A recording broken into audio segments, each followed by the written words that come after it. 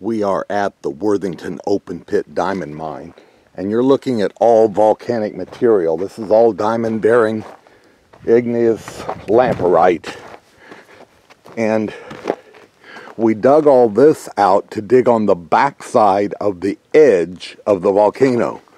So everything on the left is volcanic, and here on the right we removed the sedimentary rock. Now some sediment remains here. This clay, you can tell the red clay, and this other needs to be removed.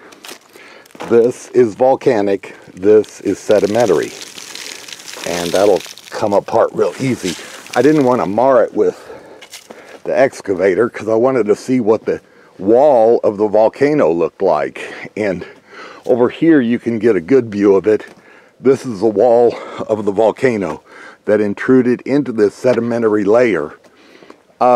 But when I excavated this summer, when it was dry, I didn't want to get too close to this. And so I was coming along here, and I had volcanic sticking way out here. So I didn't hug too close.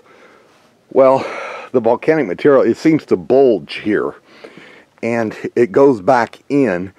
And if you follow this orange ribbon with the white flags, the igneous volcanic lamperite is here, and this is sedimentary here, all along that line.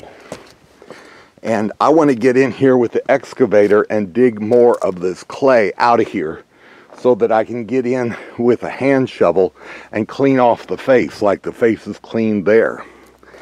So I'm going to have to dig some more of this wall out, and I'll absolutely love doing it. But that's, you can see the contact, the crack. See, now that the clay has been in the air and kind of dried, it's pulled away from the volcanic lamperite some. So anyway, I didn't want to damage the volcanic wall. That's why we did all of this huge excavation. It took a long time, cost a lot of money. We wanted to see the sidewall. But I want to get in here and just remove some more of this, and I will keep a ditch along here so that this will drain out.